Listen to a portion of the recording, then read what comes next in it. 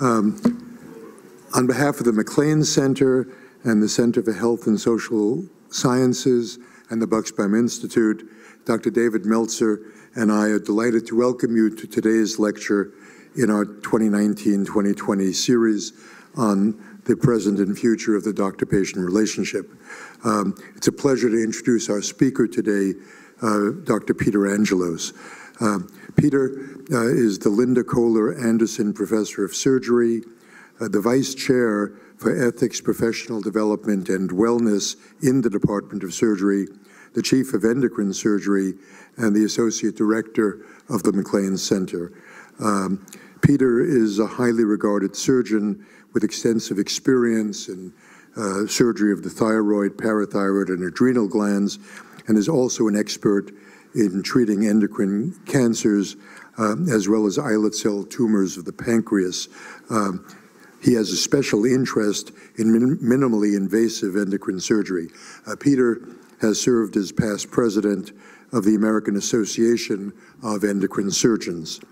In addition to being a surgical leader, Peter is a recognized expert and a national leader in the field of surgical ethics. In fact, he's probably one of the creators of the field. Since he completed his MacLean Fellowship here in 1992, Peter has written widely on ethical issues in surgical practice, how to best teach surgical ethics to residents.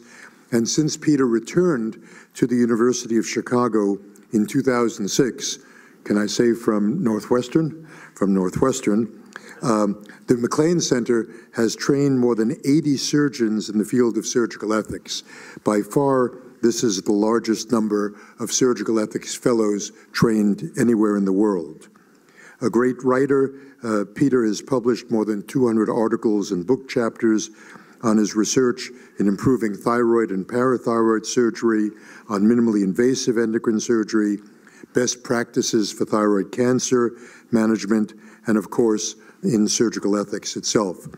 Peter's talk today is listed behind me, the ethical dimension of the surgeon-patient relationship and why it is beneficial to patients and surgeons.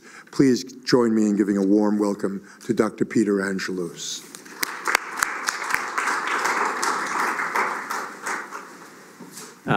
Well, it's a real pleasure for me to be here with you all, and I appreciate you coming, and it's great to have the opportunity to speak as part of this series. I have really enjoyed the talks, and hopefully the thoughts that I have for you today will be of some benefit as you think about some of these things. I have no financial disclosures with respect to this presentation. I do have some disclaimers, though, and it is valuable to know what those are up front. First of all, there's not a whole lot of evidence for a lot of the things that I am going to suggest to you that I think are important. Where there is evidence and where I refer to the literature, I cite those folks, but there's not a lot of proof that I can give you, and certainly I don't have a lot of graphs and p-values and things like that. So, that's just the nature of the topic. Second thing that I have to tell you is that I will talk a lot about surgeons because that's what I am, and that's what I sort of know. I know the world of surgery. And the extent to which what I talk about with respect to surgery, I leave that to you to interpret how well does that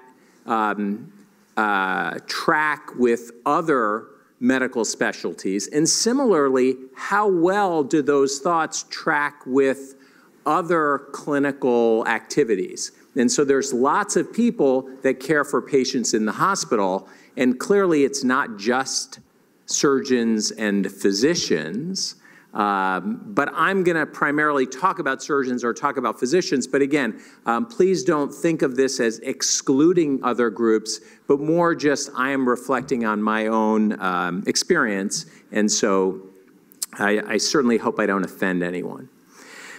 So by way of outline, I'm going to talk a little bit about what I believe is the ethical dimension of the surgeon-patient relationship. I want to talk a little bit about why patients benefit and how patients benefit from having ethical surgeons. Because, we generally say, it's good to be ethical, but why?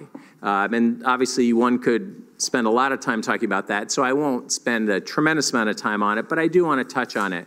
I'll talk a little bit about surgeon distress and burnout, because these are, I think, again, related topics. And I'll talk a little bit about what I'll refer to as moral injury in surgeon distress, and how might attention to the ethical dimension mitigate some of these issues, specifically related to surgeon distress. Now, I have to admit that frequently when I give talks, I've given the talk multiple times, and it's it's fairly well thought out. I mean, at least I know what the slides say because I've done it a lot. This is a new talk. Because the unfortunate thing about being around here so long, and there's lots of fellows in the room, I don't have that many original ideas. And so after you've heard me talk a few times, it pretty much gets repetitive.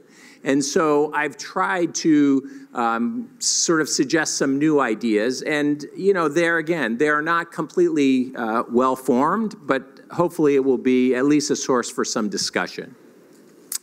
So that being said, I think it's valuable to think a little bit about some of the stereotypes in surgery and how surgeons are thought of. And primarily the stereotype of a surgeon is that patients come and they have technical problems, and the surgeon solves the technical problem. And so in the world of endocrine surgery, what I do, I don't fix anything, actually. I only take it out. So if you have a thyroid problem, I take it out. You have an adrenal problem, I take it out. You have a parathyroid problem, I take that out also. Now, there are some surgeons who fix things, but I'm not one of them. So for me, it's fairly, I have a very limited repertoire. And that, I think, feeds into the idea that I think there are a lot of stereotypes. And I just want to share with you, many of you may be familiar with this YouTube clip. It's kind of funny in some sense. Hi. Play a little of it. Are you the registrar of anesthesia? Yes. I need to book a case. Who are you? I'm the registrar of orthopedia. Sure. What's the story? There is a fracture. I need to fix it. Okay. Tell me more. There is a fracture. I need to fix it.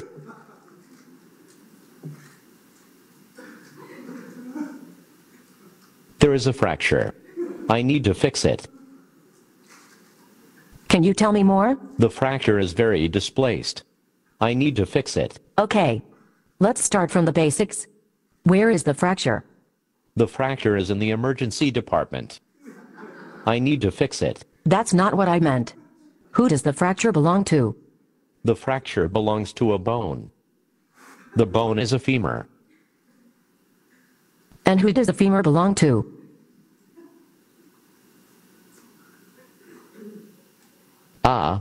The femur belongs to a 97-year-old lady from a nursing home. Okay. Anything?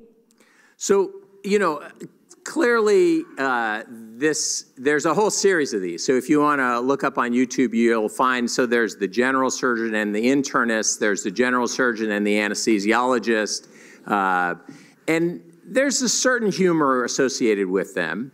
But what's I think interesting and the idea that the surgeon is so focused on fixing a problem that he or she may lose the sense of what else is happening with the patient and is purely a technical discipline, I think there is some reality to that, although obviously this is a sketch. Now, it is true, I think, that surgeons have traditionally not been known for their incredible bedside manner. And if you think about, how people choose their surgeons, and you look, we're all rated online. So if you look online, you can find surgeons' ratings, and people, friends, relatives will tell me things like, I don't care if my surgeon is a nice guy. I only care if he or she can cut. And so I've had patients say, yeah, Dr. X, boy, I would not want to spend an evening with that person because there's no way to carry on a conversation with him or her, but they're really good in the operating room, and that's all that matters to me. And this idea that there's something in surgery that's purely technical, I think has sort of pushed the idea that really surgery is purely technical. Now, I've, in multiple occasions, raised the question, is surgery a purely technical discipline?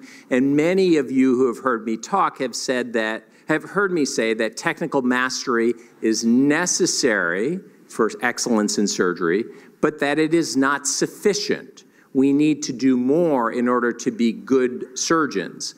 Now, the question is, why not? Why is technical mastery not enough? Since residents and fellows spend a very long time gaining technical mastery. And so I just want to spend a couple minutes thinking about why. And the reason that I think it is not enough to have technical mastery is that the central question for all of medicine and surgery for centuries has been, what can be done for this patient? And so patients would have problems, they would seek medical attention, and that was always the question, what can we do? And generally, the feeling was, do everything you can. And this is the answer, what can be done, is a medical one. There's lots of things medically, surgically that can be done for patients. Of course, today, the question has changed. And today, the question is so much more frequently, what should be done for this patient? And what should be done for this patient is not a purely medical or surgical question. And so when we say what should be done, then that assumes that we realize that there are a lot of things that we could do, but we're going to choose not to do. And part of the question is, why do we make that choice, and how do we make this determination? So how do we currently answer the question of what should be done for this patient? Well, first of all, we have to attend to the patient's values, because what is beneficial for a particular patient is going to be dependent on what the patient values. And so if we have a therapy that's going to make the patient live longer, but their quality of life is going to be horrendous, then for many patients, that's not a benefit to have them live longer. Similarly, there may be therapies that we can offer that will improve the quality of life, but that life will be shorter. And whether that's a good thing or a bad thing really is dependent on what the patient's goals and values are. So it requires more than just medical knowledge. We have to increasingly engage in these dialogues with the patient or the surrogate. And so, again, it's not enough to say, I have a series of 5 things that I could do in the operating room to help this patient. But I need to, in some fashion, determine whether this is going to be good for this patient. And so that issue of what's beneficial for an individual patient, you really can't answer in purely medical or surgical reasons. And so in this circumstance, again, shared decision-making is essential. And so I don't think I'm telling you anything that we all don't know, but that is sort of to emphasize or reiterate that it is a complex thing to make decisions about what's the best thing for a patient to do. It is not a simple thing to make a recommendation to intervene and do an operation for someone. So let me talk for a little bit about this ethical dimension of the surgeon-patient relationship that I mentioned And in fact, specifically, what is the ethical dimension and what am I talking about? So the ethical dimension in surgical care is the attention to the non-technical aspects of surgical care. And so there are a lot of aspects of offering surgery, doing surgery for patients to benefit patients that is non-technical. And so things like communication with patients. So many people would say, well, communication, that's not a surgical skill. But I would say that is a skill that's necessary for someone to practice surgery today. Similarly, I think it's a skill that's necessary to practice medicine, pediatrics, neurology, any specialty. It's a skill that's necessary in order to interact with other human beings and to provide them with medical care. I do think that the relationship that surgeons and patients have is really a fundamental one. And the ways in which that relationship may be similar or different from other relationships in medicine, I think is certainly worthy of attention. But I'm not going to spend a lot of time on that today, other than to suggest that the relationship that surgeons and patients have is generally one that has to develop in a shorter time frame than for other physicians with their patients. And it is also a relationship in which the necessity for patients to develop trust in a very short period of time is really critical. And so we meet patients so I'll give you myself as an example. I meet someone in the office, first time, I've never met them, they've never met me, and within 30, 45, 60 minutes, depending on how far behind I want to get in clinic, the patient's going to agree or not to lie down and let me cut their throat, take out their thyroid or parathyroid or whatever. And so I'm actually expecting that patients are going to trust me so much at the end of this short interaction, they're going to say, sure, I'm willing to let you do all these things to me. And I think that that's a really significant thing. And that is part of what I would argue is the ethical dimension of patient care. And I think, you can identify this ethical dimension in multiple areas, but again, I'm mostly focusing on surgery. Obviously, shared decision-making is central to this. So patients don't come to see me and say simply, tell me what to do, but they frequently or more frequently say, tell me about my disease, tell me what you recommend. Can I discuss with you the options? Now, occasionally patients will say, well, if it was you, or if I was your mother, father, sister, daughter, what would you do? And I think it's appropriate for me to answer that question, what I would recommend to them. But it is very rare that patients come in and just say, whatever you think. I don't even want to hear about it. You just do whatever you think is best. Occasionally that happens, but very infrequently these days. Because again, I think patients expect and appreciate the shared decision-making.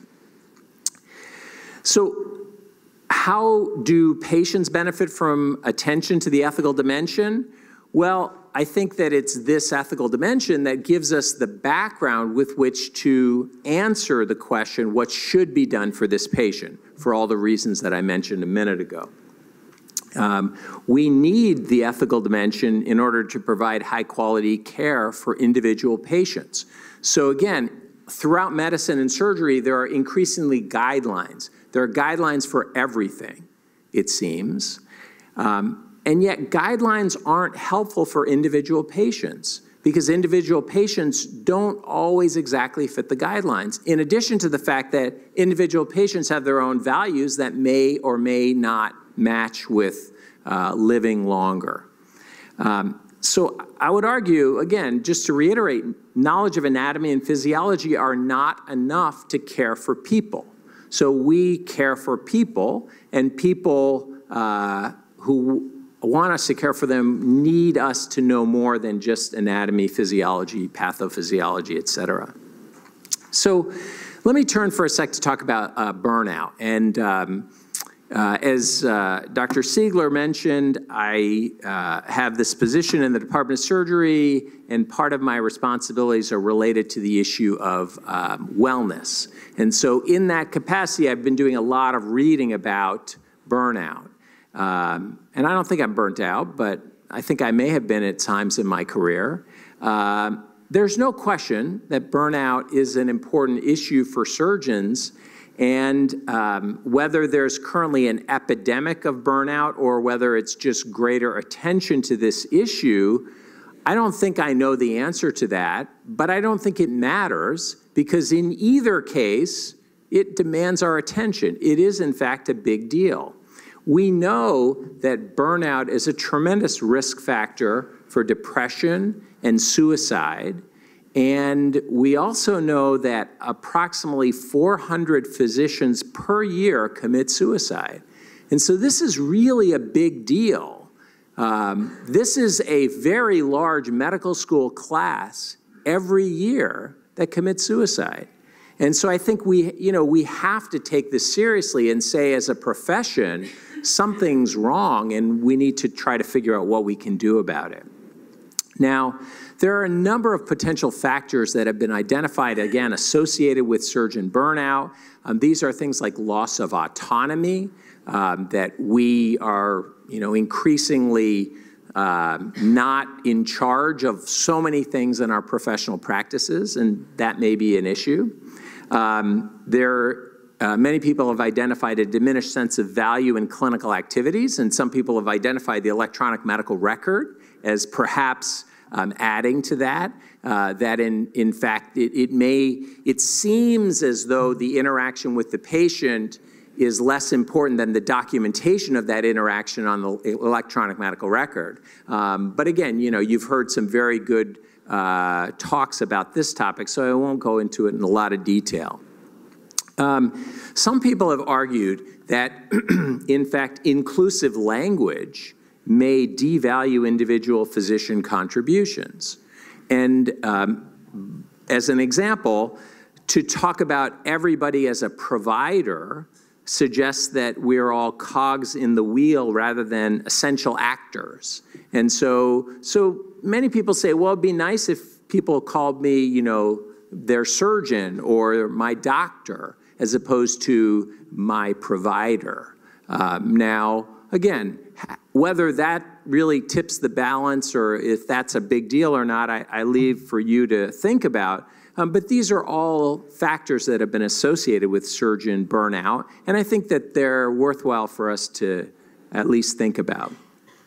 There's been a lot of attention to personal characteristics and what can we do personally to reduce the likelihood that we will suffer from burnout. And increasing resilience is one that's been identified, and resilience, of course, is the ability to bounce back from adversity, and this has been identified as really important, and I'm a big fan of resilience. Capacity is also thought to be a good thing. It is the ability to bear the many unavoidable irritants of daily life with relative equanimity. That sounds like a very good thing as well. And I think that, efforts to increase resilience and capacity in all of us are probably good things. We are currently in the midst of Resilience Week at the University of Chicago. Last year at this time, there was a lot of publicity about Resilience Week. Of course, just like this year, lots of activities going on. Last year, I thought it was so ironic that it was during the polar vortex, and so it was canceled due to extreme cold. So that somehow seems ironic that we're not quite resilient enough to manage the extreme cold. But that's another story. So all of these things are, in fact, important. The question is, could there be aspects of surgical practice that increase resistance to burnout? And my suggestion, and I'll come back to this, is that emphasizing the ethical dimension of surgical care may have benefits to surgeons as well as the benefits to patients that I just mentioned.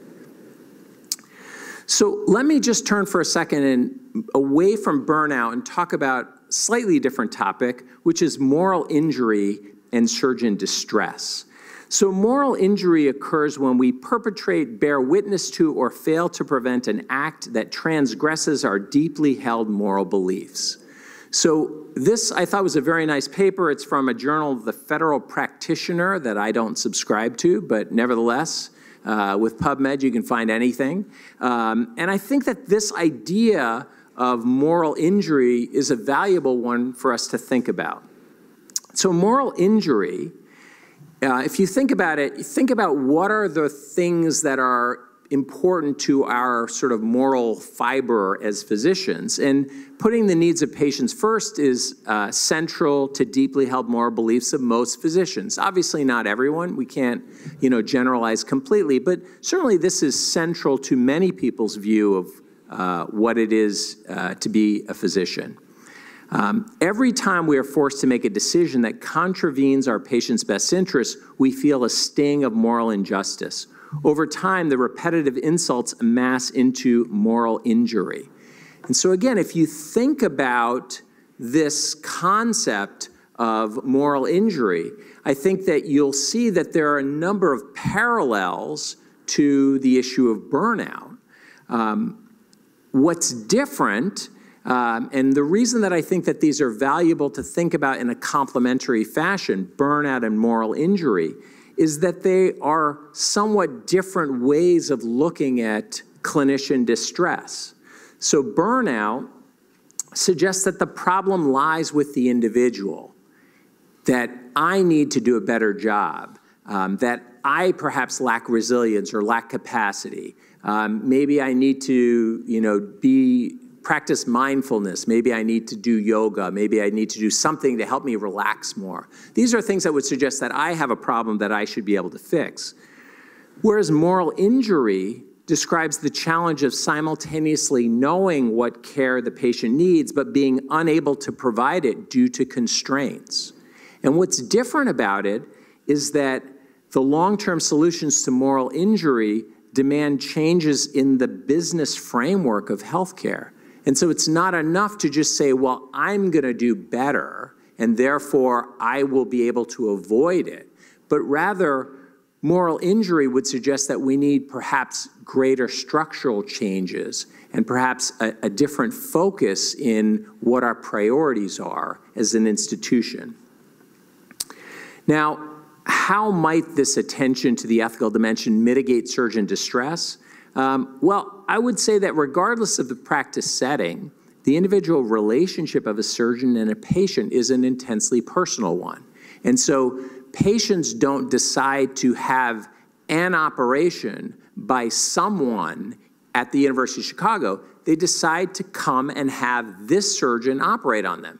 This is, of course, in elective circumstances. In emergency situations, it's different. You don't get to choose in an emergency what happens. But in elective situations, it's different. So in an elective situation, we're asking our patients to trust us individually. And the responsibility to uphold our patients' trust is, I would say, a central motivator to what many surgeons feel is the drive to do a good job and get better and continue to pursue continuing medical education, keep on top of things, that sort of thing. Now, I think it's helpful to think about why many people choose to be surgeons. It's really the opportunity to use individual skills and talents to aid another person in need of assistance. And in many ways, I would say the joy of surgery is in helping patients. And there's no question that there are times when I am not joyful at getting up at 4 in the morning, but it is certainly very professionally satisfying to take care of people who trust me to do something good for them. And I do think that regardless of how devalued we may feel in our jobs, for each individual patient who trusts us to lie down in the OR, we are very highly valued. And whether we think that other people value us that way, our patients do, and I think that that's significant.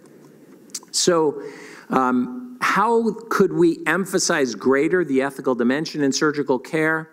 Well, I think that we should take seriously how well or poorly we communicate with our patients. I do think that we need to emphasize the development of communication skills in optimal surgical education and practice, because I think there can be such an emphasis on anatomy, physiology, and technical aspects of surgery that we sometimes forget how critical communication is. And I think we need to do a better job at acknowledging the central role of trust in the surgeon-patient relationship. Now, there are certainly lots of things that we cannot control. And it's often this lack of autonomy that makes us feel bad, maybe adds to burnout. The loss of control is a major source of frustration in many large institutional practices. Loss of control increases the risk of burnout without question, and lots of people have pointed that out. But I would argue that in the privacy of the exam room, the interactions that I have with a patient are in fact under my control. And despite time pressures, no administrator can affect how well or how poorly I engender my patient's trust. And so I think that for surgeons, the extent to which we can focus on these things that we can control and the huge impact that these have on our patients, I think will go a long way towards mitigating the effects of burnout and distress. I do think that how surgeons view responsibility is important, and many people are familiar with Charles Bosk's book, and it was a sociological analysis of surgical residency. It's field work done here at the University of Chicago. Bosk said, spent a lot of time at morbidity and mortality conferences, and he said very nicely, when the patient of an internist dies, the natural question his colleagues ask is, what happened? When the patient of a surgeon dies, his colleagues ask, what did you do? By the nature of his craft and his beliefs about it, the surgeon is more accountable than other physicians, and he also has much more to account for. And I think that this is really central in how many surgeons think about the things that we do to and for patients. And it is this view of responsibility that influences, I think, the major negative impact that complications have on surgeons. And so there's no surgeon that I know that is not tremendously bothered when there's a bad, unexpected complication. And many people have suggested that the impact of complications, patient complications on surgeon well-being is quite significant. And some people have gone as far as to describe the surgeon as the second victim of a complication. Now, you may or may not like that terminology, because certainly they're not a victim in the same way the patient may be, but nevertheless, I think it's valuable to consider. Lots of institutions have sought to reduce this impact by peer counseling programs, and I think that these are good interventions, and I think that this is the sort of thing that, you know, I'm working towards developing here at the University of Chicago. I do think, however, that focusing on the ethical dimension of surgical care can also help.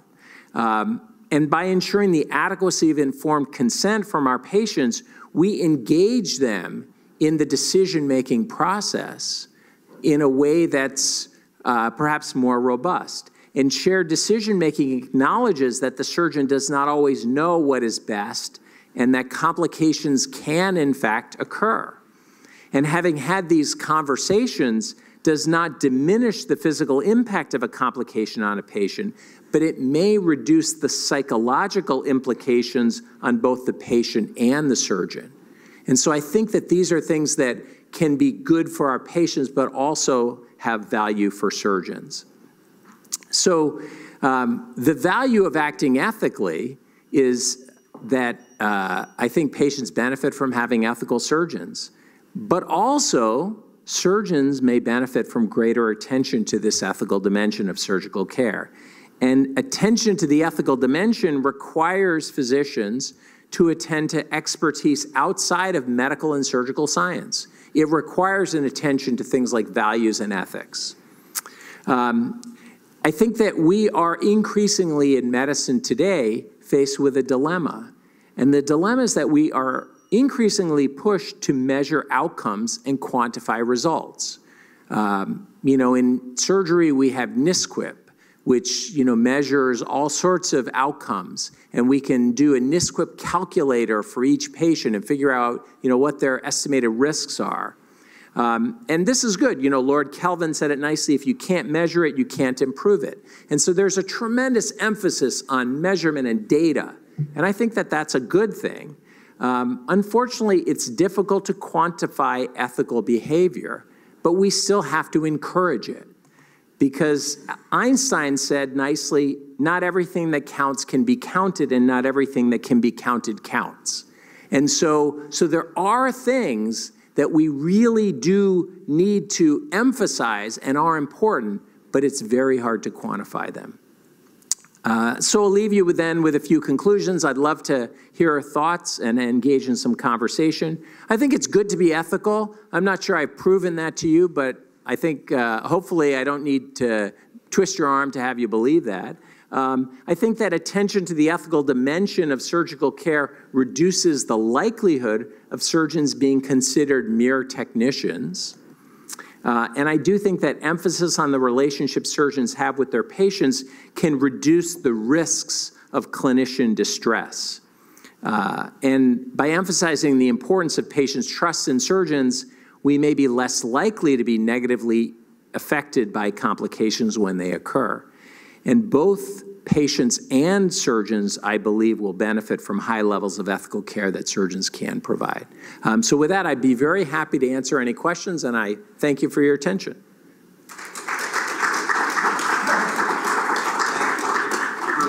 Since Mark had to leave, I'll start with the first question. I really enjoyed your talk. Thank you. But I want to explore kind of the edges of it. And I'm positively inclined towards the idea that surgeons talk to their patients and have relationships. But let's go to the other extreme for example, a variety of interventions. So start with transfusing blood. Okay. On the other end of that unit of blood is, a physician who, knows a lot about transfusion. We never talk to them. They don't make any judgment about whether this patient should or should not get blood. They just answer a technical question. Do I have a unit of blood I can give this patient? And they give it. Right. Then step back a little more, putting in a G-tube, an interventional radiologist or surgeon does it a central line. There's really never any question as to whether it's the right thing or not. It's been put on us as internists to make that decision, and you guys just do it. The type of surgery you do, it's bigger operation. There are more physiological and technical questions. There's more potential for complications. I guess what I'm wondering is, at the core of this, is it really about knowing the patient?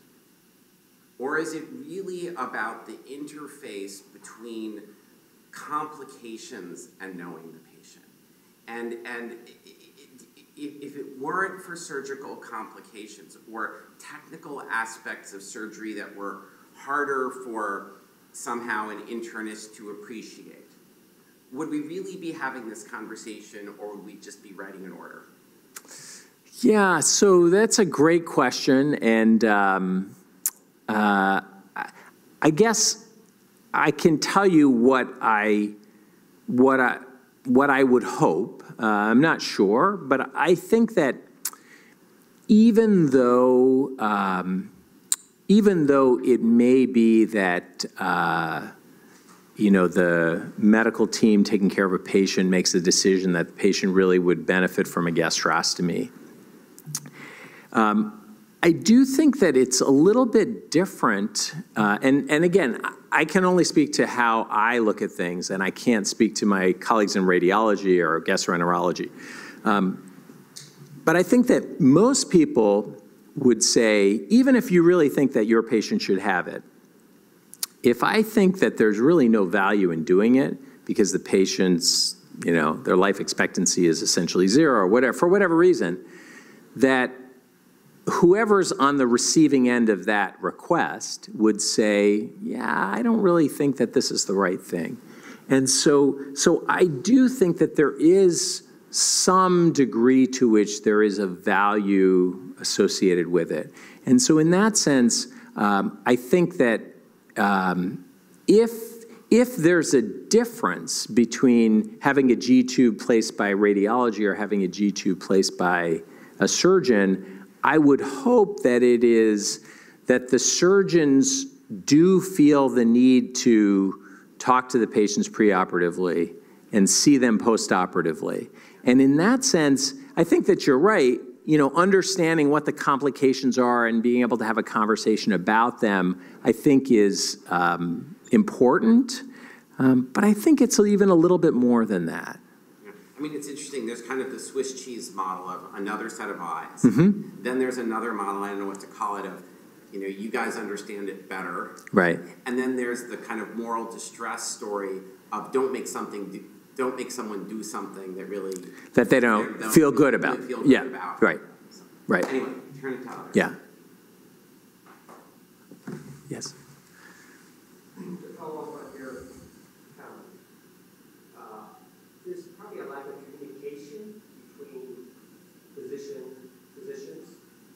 It always hurt me when I would get ordered to do this, and this is like ordering a pizza. I mean, that's not what we're here for, to produce pizzas like that. And if we have better communication amongst physicians, you know, if I, as the internist, am asking the surgeon to put in a central line, talk to him, why are you doing it, and what's the reason, and what's the patient. So here, what you're talking about, communication, should be also between physicians. And we talk about shared decision-making between physician and patient. Perhaps there should be shared decision-making between physician and physician. Mm-hmm. So that we don't just go blindly and put in a gastroscopy and think about it. Yeah. Good point. Yes. It's interesting that there's this robotic surgery. You know, it's kind of the ultimate surgery as a technical thing. And I wonder how often surgeons get thought of as like robots rather than people. And that's what I like about your comment about complications. It's like, it's not just patients who suffer from complications, but also right. surgeons. Sure. Yeah. You know, I think, I mean, the issue, so with robotic surgery, it's interesting because I think that that there's a sense, and I think a lot of people sort of feel like, oh, well, if it's a robotic operation, then the surgeon's not really doing the operation. I think that the way most surgeons think about it is that it's sort of like if I'm making an incision, I use a scalpel to do it because my finger just doesn't work that well to make an incision. And similarly, the robot is a tool to allow it, but it's completely under the control of the surgeon. And I do think that the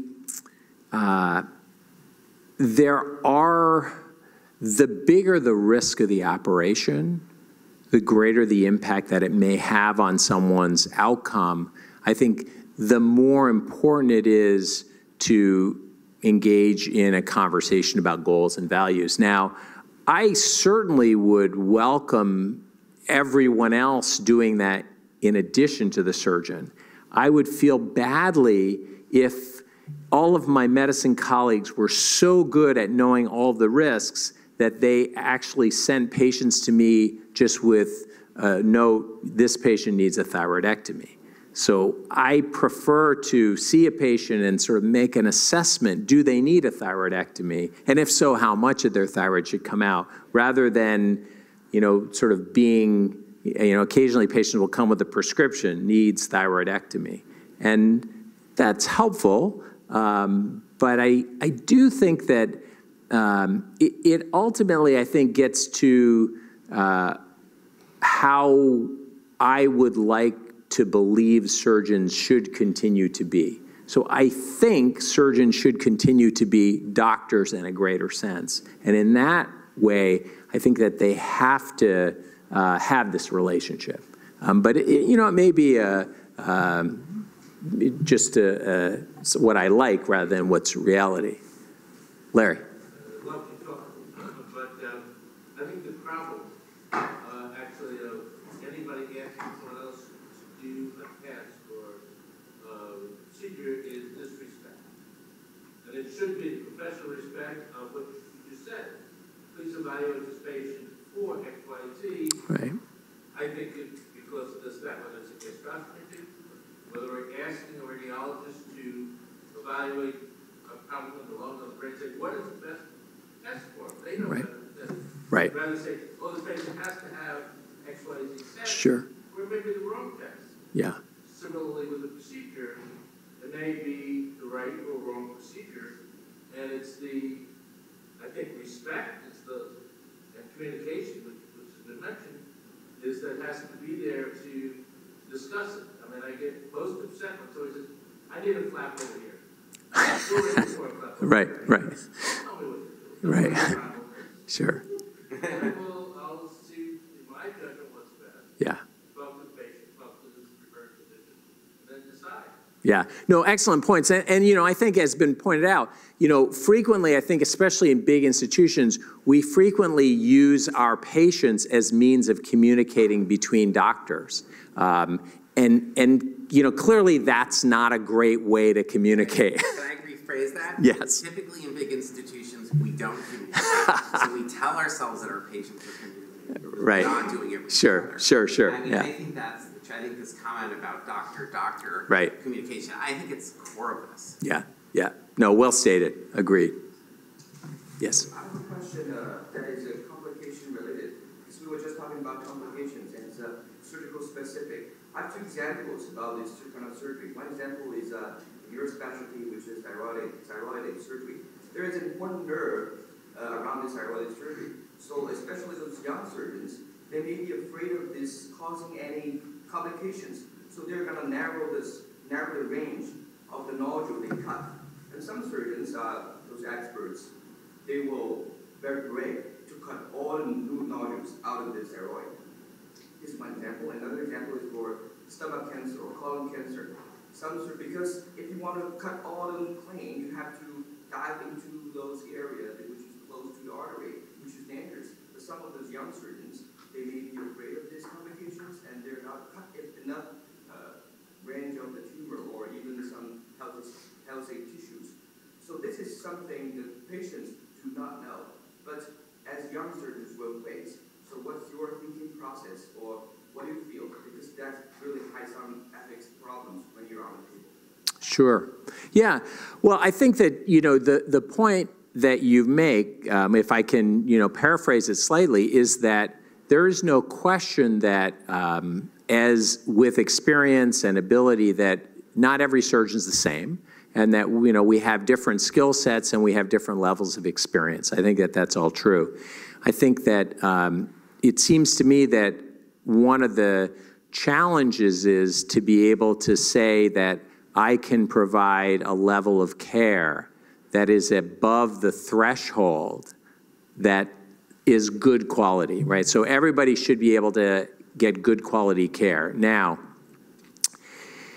there may be people who are at a much higher level than others, but there's nobody who doesn't have any complications.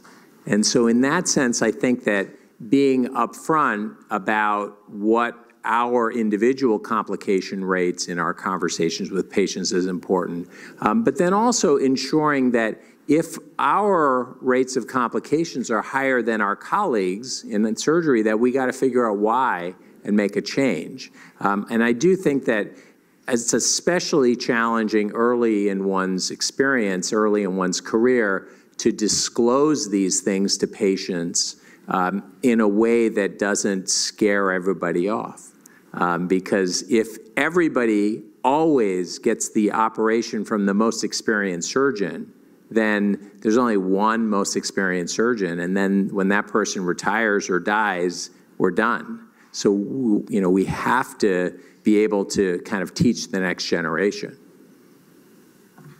Speaking of the next generation, as an aspiring surgeon, I read Paul Cunningham's book, Roughly from Sarah, so I was interested in perspective, and he has this idea that a way to counteract burnout is that surgery is a moral obligation. That if you view it as a job, it's the worst job ever. So you view it as a moral calling. But yet, that also seems to be in contrast with the new dialogue in medicine that we're supposed to take care of ourselves as physicians. Don't do what your parent physician did, work yourself to take care of yourself. So how do you reconcile as advice to younger surgeons or aspiring surgeons, the difference between viewing your work as a moral calling and viewing yourself as some things that work-life balance? So I think I'm particularly ill-equipped to speak about work-life balance. And if you ask my wife, she would second that. But I think that, I mean, I guess my advice is that you know, when you are in the hospital taking care of patients, that for every patient that I operate on, that's a really big deal. And even though it may be, you know, yeah, I've done 10 of these this week, it's no big deal, but for that patient, it's a big deal. And I would say most patients remember the operations that they've had, and they remember the surgeon who did it. And so I think that I think it's really important for us to keep that front and center, that for each patient, it is a really big deal, and we can have a lasting impact, positively or negatively, on them. I think that, you know, sort of saying, well, I'm not going to be in the hospital all the time. I'm not going to be, I just can't do every case. You know, there are going to be times when I'm going to say, you know, I am just not able to do this. I can't add on another case. I can't, you know, I think that we have to, in some sense, be honest with ourselves. And also, I think my way of looking at it is we can do a lot of good by taking care of a lot of patients. But there is a breaking point at which we are too busy, too overstressed, and then I don't think that we're doing our best work, and then I think that's harmful to patients. So, you know, figuring out the middle road, I don't think it's necessarily easy, but I think it's a little different for everyone. But certainly I would not argue against going into surgery. I think it's great. I'm still happy I did. Certain things, when you try to get it specific, becomes difficult, and that is the issue of ethical. You mentioned Einstein. He has a lot of good examples. He, after a talk, once a lady got up and said, "Mr. Einstein, what is this relativity all about?" He said, "Well, when I was in Germany, I was called a Jew, but now I became famous. I am Mr. Einstein." And in a very good language, explained to an old lady what it was. So suppose I am an old lady, and I wanted to say, what is ethical? I know the standard of ethical autonomy and all these things, but when it comes to the individual situation, like last week we had a discussion of a child disabled and life is difficult, is it ethical to continue support for that person through years of misery and suffering, or is it ethical to let it go and let the person die? And one person may say ethical, the other one says ethical, and when we come to decision-making time, it becomes difficult. So whose ethical is ethical? Sure. Yeah, so, you know, that's a question that has, that philosophers have pondered for centuries. So I don't think I have the answer, because otherwise, you know, I'd be a famous philosopher and not a thyroid and parathyroid surgeon. But I think that it's important that we not overstep. I think it's important that we not assume that everyone else shares the same values that we have. I think that largely what we can do in medicine is to try to ensure that, to the best of our abilities, that we're doing what's in the patient's best interest. Now, in the case that you described with, you know, a child with potentially devastating neurologic injury, what's in their best interest has much to do with what their parents say and how they may be incorporated into a family or cared for or loved or that sort of thing. And so I do think that it's not that it's all relative, but I do think that it is very contextual, and I think it is very much dependent on the family and social setting in which one is. So I don't have a great answer, but you know, you have hit upon the central question of ethics, for sure.